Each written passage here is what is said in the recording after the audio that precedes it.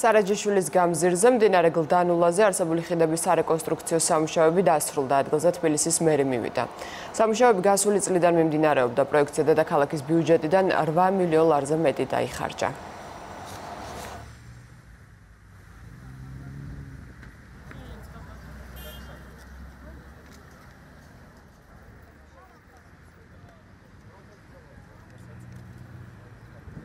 იმდენად მძიმე მდგომარეობა და იმდენ ავარიულ მდგომარეობაში იყო, რომ ფაქტურად დავანგრიეთ და ახლიდან აშენდა 3 ხიდი. დღეს უკვე გაიხსნება, აღდგება მოძრაობა, ჩვენ შარშან დავიწყეთ ამ პროექტის განხორციელება. ამ პროექტში რა მასალებიც არის გამოყენებული, ყველაფერი არის წარმოებული საქართველოში და ჩვენს მიერ, ანუ ქართველების მიერ არის ყველაფერი გაკეთებული, რასაც ხედავთ. ხიდი, განათების ბოძები, სამუშაოები მიმდინარეობდა მთლიან წლის განმავლობაში 24 საათიან რეჟიმში.